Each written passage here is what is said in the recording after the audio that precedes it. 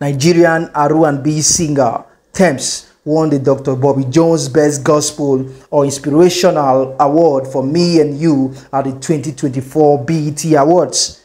Reactions, especially from the Christian community, are still trailing Tems BET Gospel Music Award win. Take a look at what people are saying. Spirikoko Twitter at Spirikoko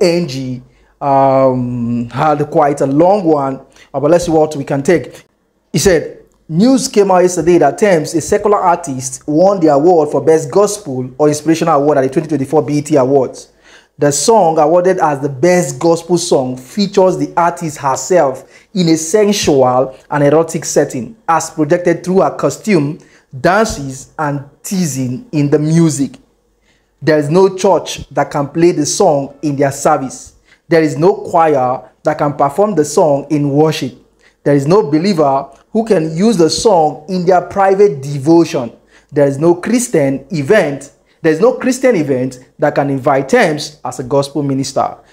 He had a very long one. So let's just scroll down and see the end part of what Spirikoko NG is saying here. All right.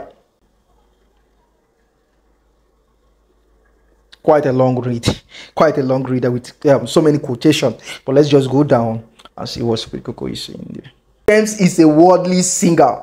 She is not a gospel artist. Her songs are not fit for the spiritual growth of Christians. They are bad for us. Lastly, please let us not listen to these worldly songs. They are detrimental to our sanctification. May God keep us. May He preserve the body of Christ, who will be holy, and by Christ, who will be undefiled in Jesus' mighty name. Thanks, Spirikoko took it to church there. All right.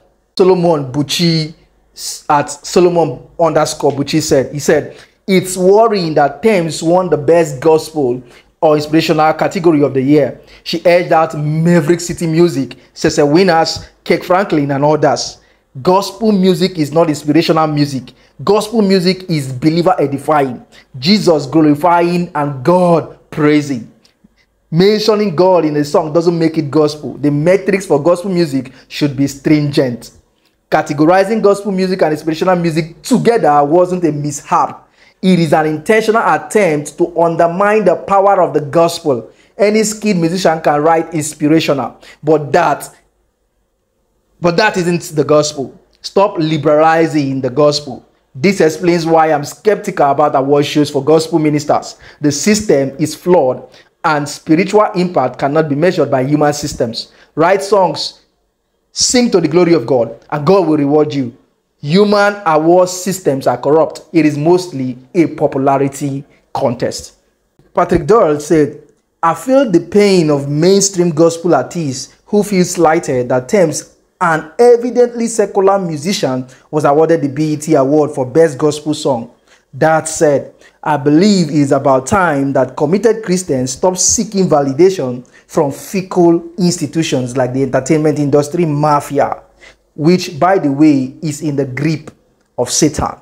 Distinguished KP at Novivrest said, the way the world plays with Christianity is somehow.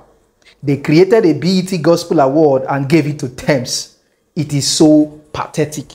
Nnamdi at tweets by ZYL said, Tems won BET Gospel Art of the Year as how? Does she have any gospel song? All right. So Ogbenyalu at Yada said, you see that BET Gospel Inspirational category? It is our lukewarmness and acceptable Christianity that has led to this. Because how Tems won over Cece Winners and how the category is even called gospel or inspirational is our fault too. God help us.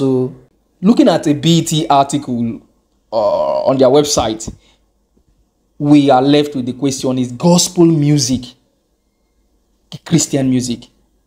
Let us know in the comments.